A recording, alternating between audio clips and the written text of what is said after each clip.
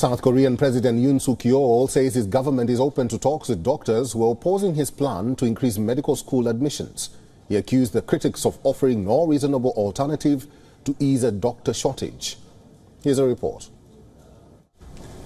South Korea's president on Monday opened the door to talks with the country's thousands of protesting trainee doctors who are upset with his plan to increase medical school admissions. It's the first time Yeol has signaled his willingness to seek a compromise on his healthcare reform proposals as the country faces a worsening shortage of medical personnel. In a 50-minute address, Yoon apologized for the inconvenience caused by the doctors who walked out of their jobs en masse weeks ago.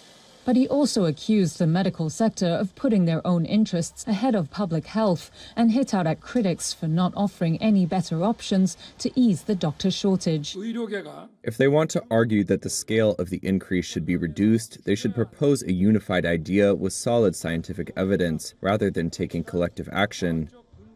If you come up with a more proper and reasonable solution, we can discuss it as much as you want.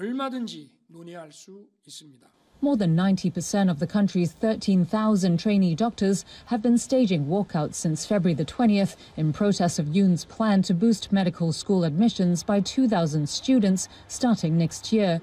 They want the government to review their pay and work conditions first. Many senior doctors, including medical professors, have also voiced support for the young physicians. Some medical professionals have said Yoon's administration had failed to consult in advance and that his plan would do little to fix the ongoing problems young doctors face. On Monday, Yoon again stressed the need for more physicians in one of the most rapidly aging societies in the world.